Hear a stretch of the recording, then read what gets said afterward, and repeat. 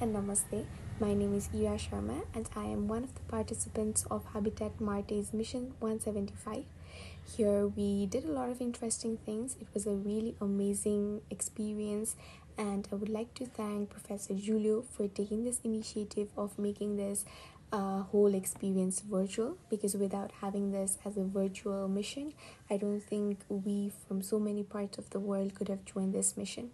I looked over the engineering facility of the lunar base, where I got an amazing opportunity to design the engineering base, look over the protocols that will be followed, and also overall look at the working mechanism of the facility. So overall, this was a really interesting experience, and I'm also really proud to represent Nepal in this platform.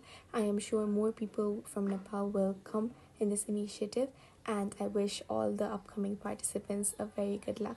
Thank you.